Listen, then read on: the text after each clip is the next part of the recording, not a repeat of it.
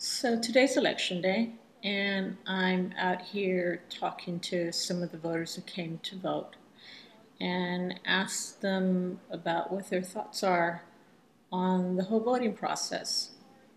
It seems like a lot of people don't really go out and vote. Here in San Antonio, we had 40,000 voters for early voting turnout, and they were expecting only another 40,000 voters to come out on the actual election day. So around 80,000 voters were going to vote, or were expected to vote in a city that has a population of over 1 million people with at least 800,000 registered voters.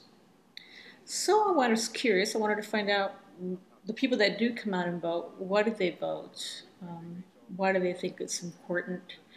And do you think that they can make a difference in an election?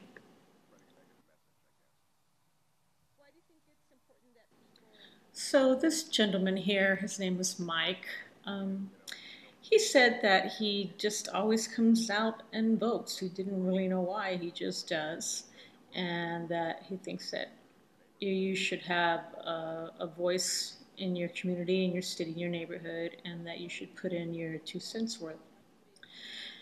And then I interviewed Joaquin, who's 27 years old. He was out here voting at the polls, passing out some campaign cards for a particular candidate that was running.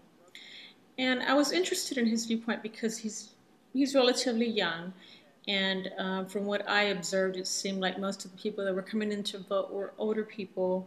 I didn't see a lot of young people coming in to vote, and that was a big concern to me. So I asked him why he thought it was important to vote, and he seems to have a very big civil rights background. He talked about how he thought it was important that the minorities all across come out and vote, and that our parents, say from 30 years ago, struggled to get the right to vote, and that there were a lot of fallen heroes that were fighting so that the minorities could vote, such as the Kennedys and Martin Luther King. He also made the point that in voting you can improve your city, such as the parks or stadiums for the schools, and make it easier for the parents to go out and see the sporting games that their kids participate in.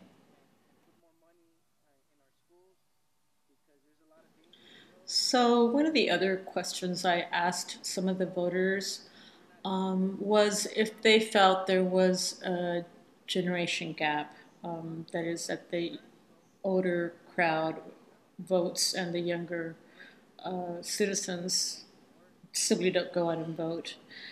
And some of the responses I received were that back in the 60s it was that way as well, even during the Vietnam War. And there was a draft going on, and even with that, young people didn't go out and vote. And now we have the war in Iraq, and you would think there'd be a much better voter turnout during election times. And it doesn't seem to affect whether or not voters will go out and vote if there's an actual war going on with our country. I thought that was an interesting point. So then I interviewed this couple, Michael and Cheryl, who I would describe as the a baby boomer generation. And some of the comments they made, well, Michael mentioned the comment about that back in the 60s there was a low voter turnout during the Vietnam War, and that a lot of young people didn't vote, as I mentioned earlier. He also mentioned something that I thought was interesting, and that was that in many other countries, the citizens will line up all day or for days for the opportunity to vote, and they get a 90 to 100% voter turnout because they do really value having that right to vote. And that here in the US, we probably take that for granted, and that's why we may have such a low voter turnout, at 10%, which was about the turnout in this election. And he also thought that the powers that be want it that way, that the less people vote, the more things don't change. Because if a lot of people go out and vote for things, that can cause sweeping changes in laws and in governance. So I thought that was an interesting point. And his wife Cheryl was just totally disgusted when I gave her the statistics that only 40,000 people were expected to vote during election day in the city of almost 1 million people. And she made the comment that you can't have a democracy if you're not exercising your right to vote, which I thought was a very good comment.